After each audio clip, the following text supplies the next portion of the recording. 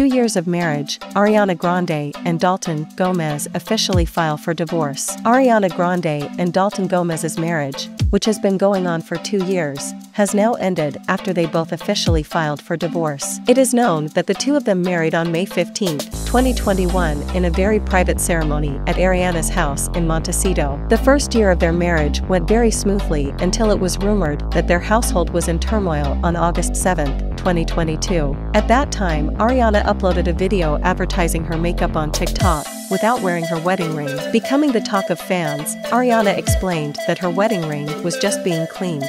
I'm just not wearing my ring, it's getting cleaned. I'm not getting divorced. Before you start, don't.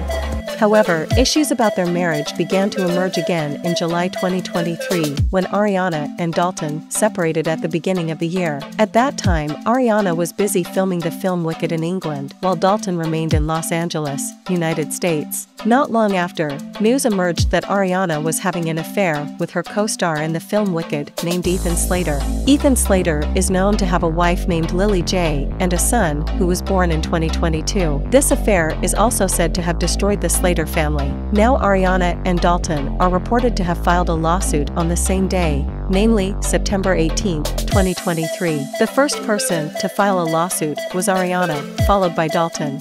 It was revealed that their separation date was February 23, 2023, citing irreconcilable differences. The decision to divorce was taken carefully with a very private agreement without being rushed. However, their relationship is still good, even though they have both moved on. So guys, what do you think about this? Let us know in the comment below.